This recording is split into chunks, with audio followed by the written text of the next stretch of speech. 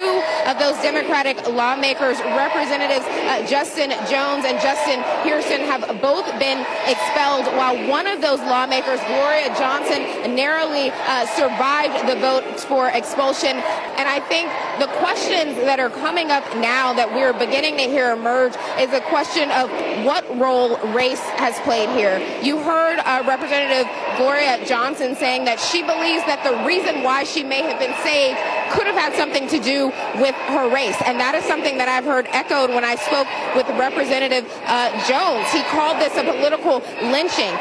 He was down on the floor and he accused Republicans of trying to put an uppity Negro, as he referred to himself, in his place. And so I think there are going to be a lot of questions moving forward about why some representatives were not expelled and others were, and really what precedent this sets and what message this sends.